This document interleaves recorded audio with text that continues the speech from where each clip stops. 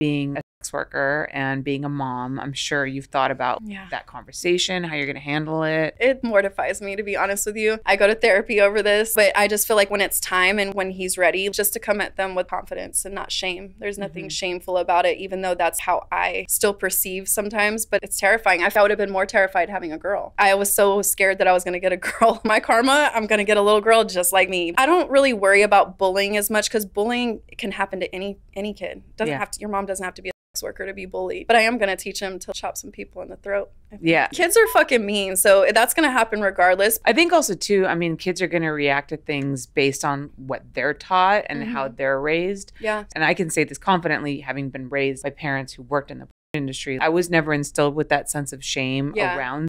So it just was never a big deal to me. Yeah, and that's how I want to raise him. I want him to be very open-minded to most things, but I want him to be comfortable with that. I want him to know that also to the sacrifices that I've taken, because there are a lot of sacrifices with the industry that you give to have what you have and the things that you have. I didn't grow up with any of those things.